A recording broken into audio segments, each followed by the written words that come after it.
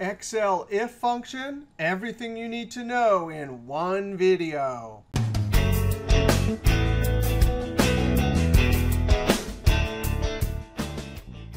Now this is going to be your one-stop shopping for how to use the if function. These 12 examples from a logical formula to bonus, commission, and overtime if function formulas. We'll see a great income statement formula, how to use the or function inside of if, the and function inside of if. We'll look at nested ifs. We'll look at a really bad use for the if array formulas, and of course, is functions too. Now, oftentimes people think, hey, the if function is hard. It's not hard at all. And we'll start off with a very simple example that illustrates the essence of what the if function does. If this is the hurdle in order for you to get $750 bonus, looking at this number, because it's less than the hurdle, we need a 0 in the cell. But this sales number is greater than the hurdle, so we need $750 in the cell. Anytime you have one of two things to put in a cell,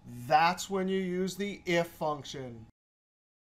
Now, before we use if, we got to talk about what a logical formula is. A logical formula simply delivers true or false. For our formula in this column, we want a formula that delivers true or false based on what the contract reads. It says if an employee has sales of $20,000 or more, they get a bonus of $750. Now, for our formula in our first example, we don't want the 0 and the 750. I just want to show true or false. Now, before we can build logical formulas, we got to go over to the sheet Comparative Operators. And there's our 6 comparative operators. We can ask if something's equal, greater than or equal to, less than or equal to, and not. You can use this table to figure out what the words mean and which comparative operator to use. Back over on sheet number 1, we're going to build our formula. Equal sign, left arrow to get as a relative cell reference the sales for each row. And now I need to ask the question of those sales. Are you greater than or equal to? And I click on the hurdle. Now when I copy this formula down, I need it locked on the hurdle, so I hit the F4 key. Now, the reason that we had to use greater than or equal to is because our boss is nice. If we get exactly 20,000, we actually get the bonus. That's the equal sign. Everything greater than will also get the bonus. Now, because we used a comparative operator, when we Control-Enter to put the formula in the cell and keep the cell selected, we will always get either true or false. Now, I'm going to point to the fill handle in the lower right-hand corner. And when I move my selection cursor on top, not that cursor, that's the move cursor. I want the crosshair or angry rabbit cursor. Now I can double click to copy that formula down. Now I go to the last cell and hit the F2 key. I'm verifying that the relative cell reference, the blue cell reference, and the absolute or lock cell reference, the orange one, are pointing in the correct location. And they are. That type of logical formula is what we're going to use inside the if function to deliver either 750 or 0. Enter. Now let's click on sheet number 2. Now what we really want is 0 or 750. So now we use equals and the if function. Now there's 3 arguments. The logical test, that's where we put our formula element that delivers true or false. Then the remaining part of the if is easy. What do you want to put in the cell if it's true? What do you want to put in the cell if it's false? So left arrow, and we're going to do the same logical test because our contract says 20,000 or more. So I click on the hurdle F4.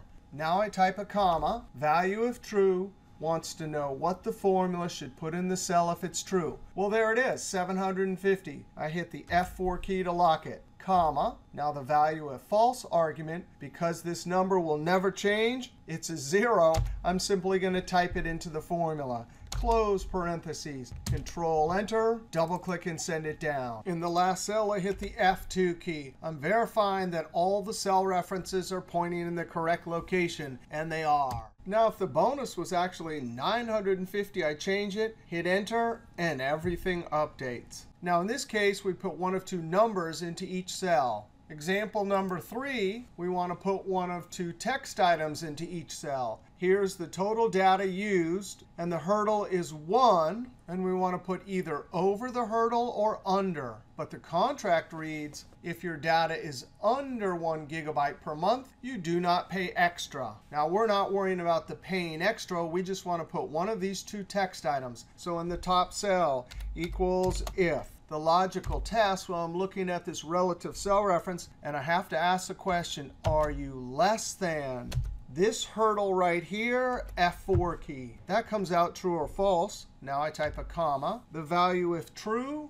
well, it's going to be our value under, F4 to lock it, comma. The value if false, uh-oh, you're over. Hit the F4 key, close parentheses, Control Enter, double click and send it down. In the last cell, hit F2. Our goal was one of 2 text items. No problem. The if function can do that too. Now in sheet number 4, here are the employee sales. And the contract says if sales are more than 30K, you earn a 5% bonus, otherwise 1%. This is the true value. This is the false. There's the hurdle, and 30,000 is not included. It says more than.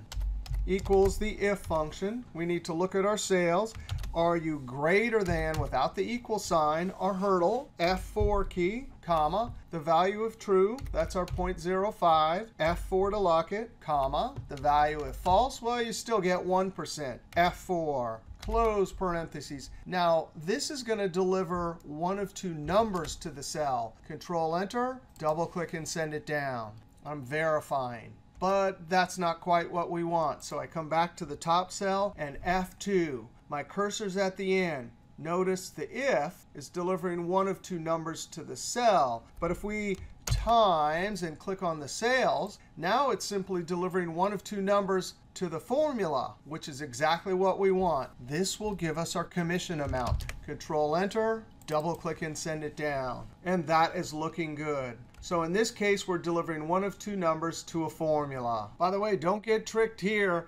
If you click in the cell and look up in the formula bar, that is not 30,000, whereas this one is not 30,000 either. If we highlight these numbers, go up to the number group, and increase the decimals, 1, 2, we can see that the number formatting was displaying the numbers, but the underlying numbers are what these 2 formulas acted on. So the formulas calculated 300 and 1,500 correctly. Now let's go to example number 5. This is a payroll example. We have to compare weekly totals to the number 40 and ask the question, hey, total hours, are you greater than 40? F4 to lock it. If that's true, comma, then we need to put a 40 for total regular hours, F4, comma. Otherwise, all we need is the weekly total. Close parentheses, Control Enter, double click and send it down. After verifying, we come up into overtime hours and we say, hey, give us the total minus whatever the regular hours are. Control Enter. When I copy this down, anybody who's not past 40 gets a 0. Otherwise, we have the correct overtime hours. Now let's go to sheet 6. In this accounting example, we want to put one of 2 text items into a cell, either net loss or net income.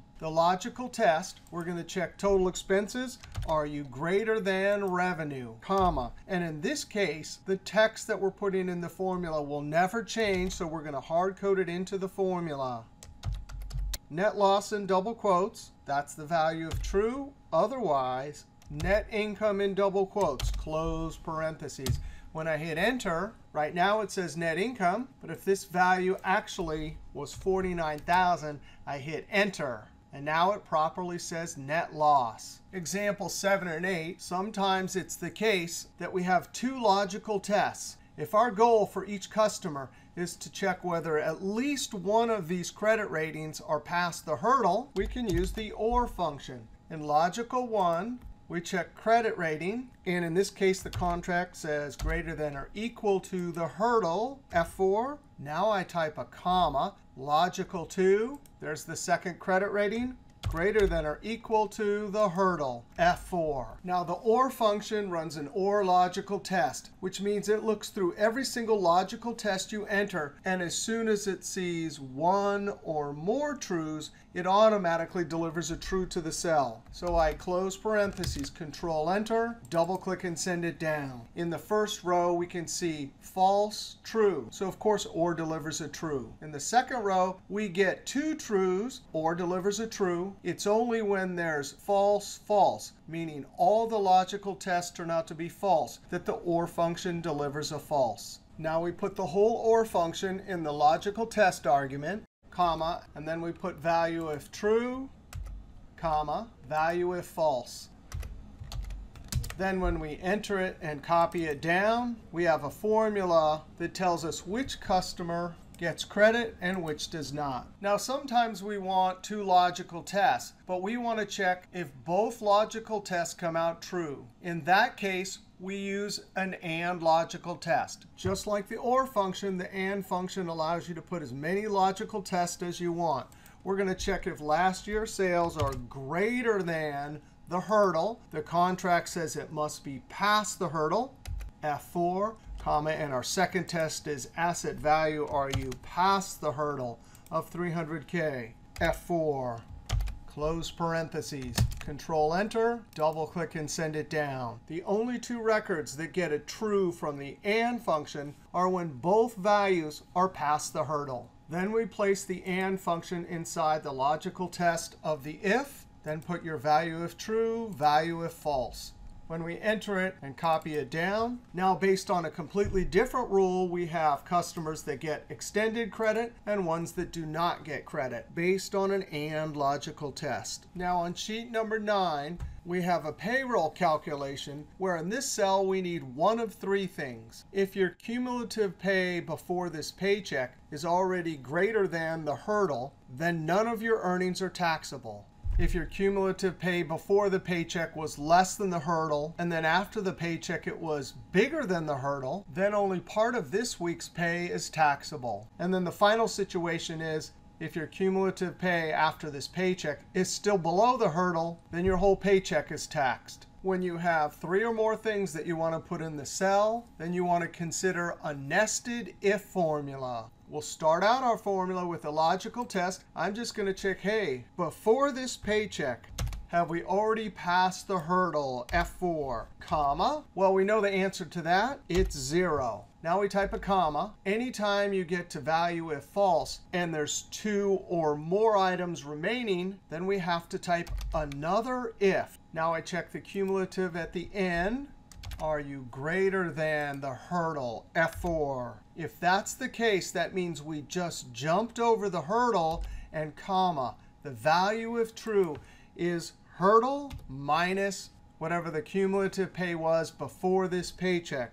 Otherwise, please give us the whole paycheck. Now I see this F8. I have to F4 to lock it. Now, when you come to the end, you keep typing parentheses until you see the black one, and you know you're done. Control Enter, double click and send it down. I'm going to go to the last cell and hit F2. Now notice we had three items that needed to go into a cell. I'm going to hit Enter. We're going to go to our next example, 10. There is a nested if function that you don't want to ever use. The nested if is checking through each one of these items. But really, when we're given a table like this is the formula we want to do, VLOOKUP. If we're doing approximate match, like for units, you want to consider using lookup. Now example number 11. Now in Excel, we have a bunch of great built-in functions for making aggregate calculations. The average ifs averages the numbers if the product is quad. There are also aggregate calculations for counting and for adding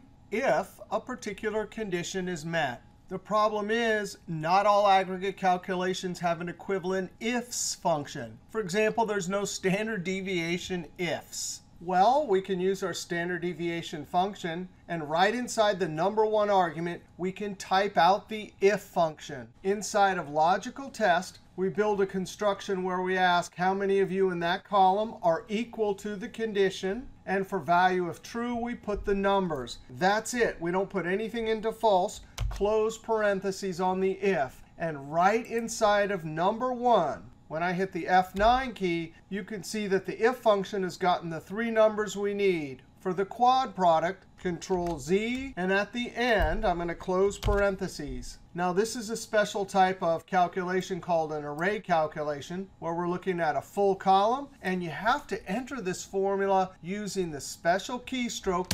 Control-Shift-Enter. And you have to verify that Excel put in automatically those curly brackets. Then you can copy the formula down and verify that it's working in the last cell. Here, we used an array calculation and the if function to pick out only the numbers that meet a specific condition. In our last example, we need a checkbook balance formula. But when nothing's entered here, I don't want the formula to calculate. In the logical test, I want to check using the is functions. Now, there's lots of different is functions. The one we're going to use is number. We're going to check whether someone has entered a date, which is a number. That comes out true or false. For all of these, it comes out true. But down here, it comes out false, comma.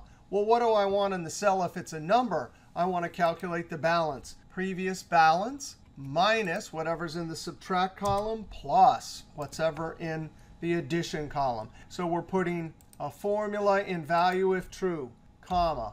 Otherwise, I need to show nothing. And the syntax for that in an Excel formula is double quote, with nothing in between. That actually is considered text with 0 length. But for us, when I close parentheses, Control-Enter, copy it down. Down here, it's showing nothing. But as soon as I put a date and hit the Tab key, my formula shows up. When I enter the subtract number by hitting Enter, the formula's update. Using the is blank, here's another way we could have created this formula. We also could have used is text. All right, that was a lot of fun with the if function. 12 awesome examples in your one-stop shopping if function video. Hey, if you like that video, be sure to click that thumbs up, leave a comment, and subscribe, because there's always lots more videos to come from Excel is Fun. Hey, and if you want to learn more about the index function or formulas, check out these videos.